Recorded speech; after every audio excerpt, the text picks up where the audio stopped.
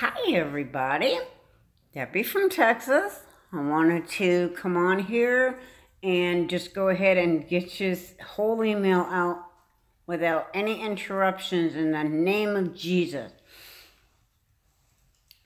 I pray that each and every single one of you receive this in prayer and bring it to the Lord, that your ears would be open to hear what the Spirit has to say to you through this in the reading, and that this whole thing would be anointed in Jesus' name as we go forth in today.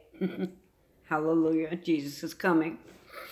Okay, I'll put the original link in the description box. Go back and refer to the first video if you haven't seen it, of the little boy's vision.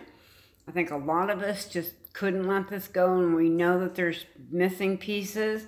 And Trinity has offered to send this to us, to a couple of us, to help figure out these pieces. And yeah, so I'm not going to share my pieces, but I'll let you get your own pieces. And then we can come together and share. And I know Trinity will probably be adding more as we get more information if there's time, because Jesus is coming. All right. So first of all, he wants you to know that, he did not need me to add anything or take anything away. Nothing was done in exact order as what was said that night. He wanted the little boy to go ahead and do this on his very own. There's parts that he was missing because of the fact that he was stunned and overwhelmed at first that this was all going on, and trying to make sense of this whole thing, and thinking, of course, of scriptures and everything else, and that it only could have been from Jesus at that point. So there were things that he did miss, and there were things that were not in order on the video, on the original video. It was so much at once, okay? So let's start. So we said when his son started having this vision, it was at prayer time at night, and he stared up for about 15 seconds. And he turned and he would look at me, and he would start talking. And for about 5 minutes, he said for about 5 minutes, he would just start talking. And he was trying to just understand what he was literally hearing. But he started with saying, "Dad, do you know that bench that you and Jesus will sit on? There's another place where everybody will sit and listen to Jesus." He said, "Dad, if I am on one side of the bench, I can talk to you and see others who are on the other side, far, far away, and talk to them." And then there was something about words in heaven, but I don't remember, because I was staring to what was going on here. And then he looked up again and said, "Dad, there is a table that comes down from heaven, and we will eat. It's full of food, Dad. Did you know?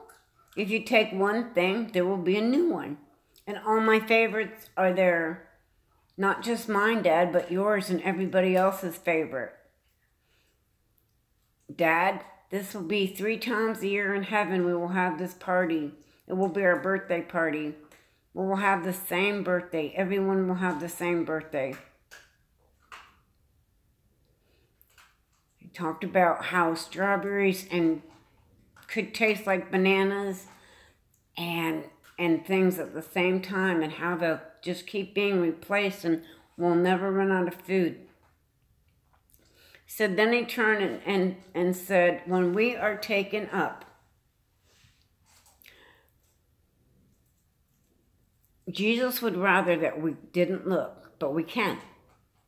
After the second time people are taken up, Jesus said he really don't want us to look, but if we want to, it's okay.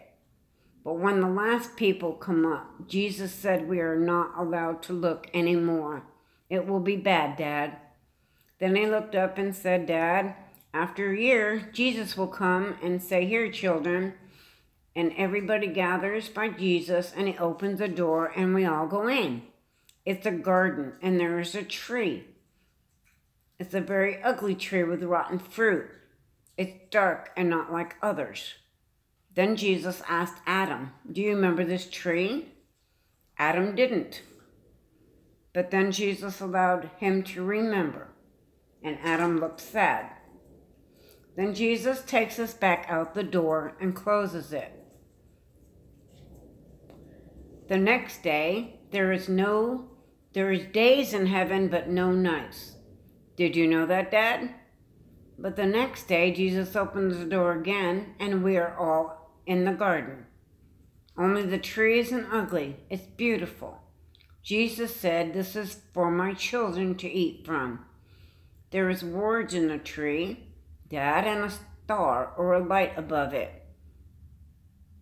And then he looks up and he tells me the part in the video about the words, fire that comes out of Jesus' mouth.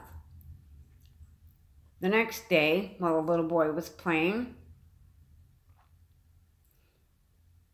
came the part of the vision where the mountain crumbled. The part that Jesus told him was that Jesus asked him, "Do you know what I am showing you? And do you know what it means?" My son smiled, and he said, "Do you know why I smiled, Dad?" And I said, "No." He said, "Because Jesus smiled at me, Dad." But then he got very serious, Dad. He wasn't angry, but it was very powerful. He said, "It's enough. I am coming for my children now." Then we did the video. Later that night, my son was getting explosions, he describes them. They came from his heart and went out through his body like chills. My son said they felt good but very intense. It was so powerful that every time the chills came, his whole body shook. He said he even told God that it was too much for him. And a thin light was in the room that moved in wave movements, but you could only notice it at times, but it was so peaceful and calm all around us. He started to sleep, and all I felt like doing was praying over him and praising God. And I did this until I could go to sleep too, and it was a while. It took him 2 days before he told me what happened that night. He said he was taken up to heaven to see things. I asked if he was allowed to talk about them. He said yes. The first thing he said he saw was that everything in heaven has its own light. I was putting sugar in my coffee, and he used the sugar to explain. He said, "Dad, did you know that sugar in heaven will glow? It's not just sugar, but everything. Everything glows. It's all alive." The angel showed me houses in heaven too, and I saw yours and Mom's, Grammy's, and my aunt's house. I asked him, what did my house look like? And he said it was a nice house. Then I asked him what color it was. He said that he didn't know what color it was because we didn't have that color on earth, and he didn't know how to explain it. Then he got to see houses of family members on his mother's side that just accepted Jesus, and how the house was starting to build. He said that it was built out of nothing. It just appeared like planks and windows. I asked him if he saw his own house, and he said that the angel had told him that God knows everything about him and that he knows his prayer. My son had prayed that he could build his own house in heaven, and it looks like he will. My son was talking to the angel about God and asked him if he could talk to God. The angel told him that God's voice was too powerful for him right now, but that after his body was changed, he would be able to talk directly to him. My son then said, "I saw God's house too, and it was the biggest. It was in the middle, and it looked like Hercules' house." He laughed and he said, "Hercules' house like Disney?" He said, "Yes, only bigger and better." He said there's white pillars like Hercules' house has. God has them also. He also said that he saw animals and birds, and they were all shining, and the flowers and the grass and the trees were all shining. He said there was so much that I don't know how to say because I don't know what it is anymore. I forgot. And I asked about some things, but my son said he was not allowed to say everything. I was asking about personal questions and about some family members. So then he went to the web and to see if anybody else had had these kind of experiences. He saw that an 8-year-old boy had had a vision, and he told his son about it. The little boy also said there was also a boy that said he had a vision, and the little boy's name was Gabriel. My son said, "Cool, I think that's the angel that talked to me, Gad. His name was Gabriel." He said, "I have not and will not push him for any more information. I will let it come as it comes.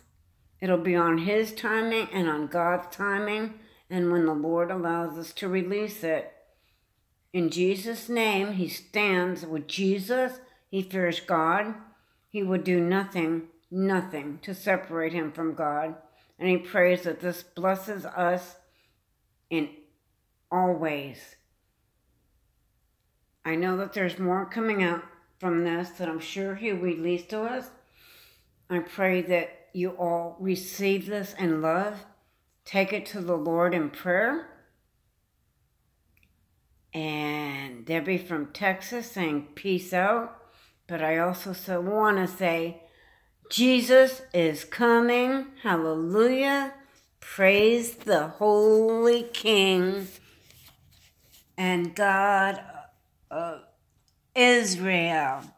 Hallelujah.